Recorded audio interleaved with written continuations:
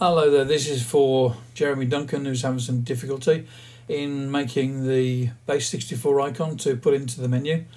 And I suppose one of the things you could do is just to check to make sure that the encode of the image into Base64 has actually worked. So let's make a little shortcut to test this. So let's go to encode, Base64 encode, put that in there first of all. It says encode in there, but we can also do a decode, so let's do decode. And the input was going to be the clipboard. In the previous video, what we did with the shortcut was to put the results of the Base64 into the clipboard, ready to put into the shortcut for the menus. Okay, so this is our first bit here. Now the next thing to do is to put in a show or a quick look. So let's have a look, this quick look. Put this in here, quick look. And now all we need to do is to run it.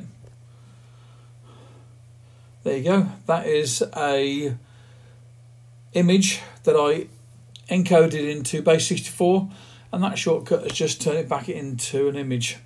Easy peasy, or what? So the only thing that could be causing problems otherwise is that when you put the Base64 text into the shortcut to have it go into the menu, it's just to make sure that the text has no breaks in it. So if you put a space somewhere in between it where there shouldn't be a space, then it's going to break the Base64 and it's not going to work. There you go. Try that out and see how it goes.